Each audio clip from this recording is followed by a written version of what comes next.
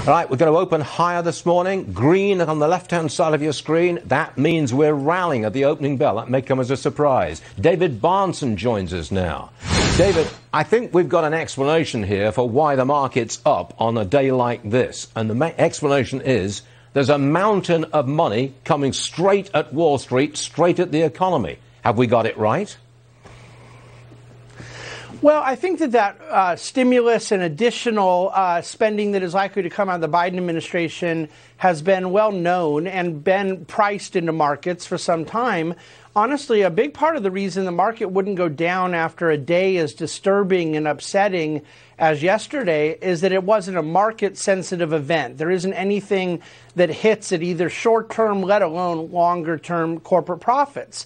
So for the most part, I really think most of us need to stop being so surprised when markets don't respond to news events, because that's getting investors in trouble. This is the norm, that markets have a mind of their own. They are pretty diligently focused on corporate profits and do a much better job than we all do, ignoring the other noise. So does the market think that corporate profits will be strong and the economy strong, with the Democrats holding all power in D.C., the House, the Senate, the White House?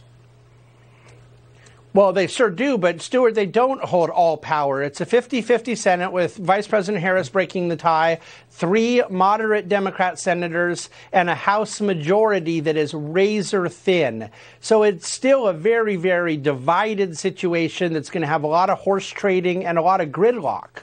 But corporate profit growth was huge coming out of the financial crisis. And yes, there was a Democrat in office there. This is much more nonpartisan than we think. And I say that as a very conservative Republican. Corporate America, the whole reason we believe in free enterprise is because it has the ingenuity to make money regardless of headwinds like difficult politicians. I think profits are going to grow because we're coming out of a difficult time, and it's time to get the American economy going again. Does the events of yesterday, the traumatic events of yesterday, does it set back the conservative cause?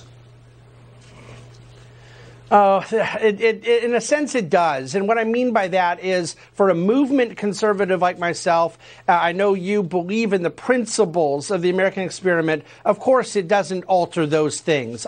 But pragmatically, it's a very, very bad look. The left-wing media is going to use it for all they can as a stain on all of us, as unfair as that may be.